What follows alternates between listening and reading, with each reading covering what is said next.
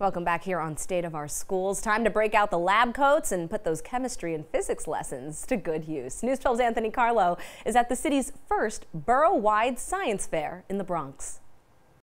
Yes, well, let me tell you, the things that these students are doing, just amazing. Some of them just 10 years old and younger. Many of the people here shocked at the things they're accomplishing. School's Chancellor David Banks and Bronx Borough President Vanessa Gibson were in awe as they toured the DOE's Bronx Borough office, where more than 100 science projects and experiments lined the halls. These projects were done by student science fair winners in grades K through 12 from across all Bronx districts.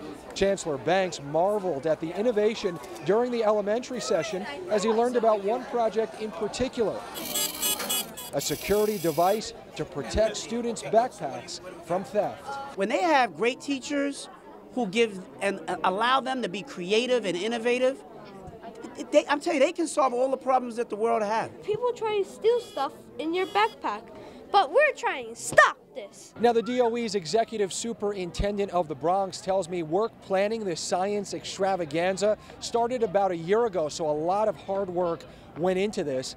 She tells me that the primary goal is to spark interest in science, hopefully leading to real-world solutions to many of the problems we face, and who knows, maybe a few of these students turning out to be future scientists. In the Castle Hill section of the Bronx, Anthony Carlo, News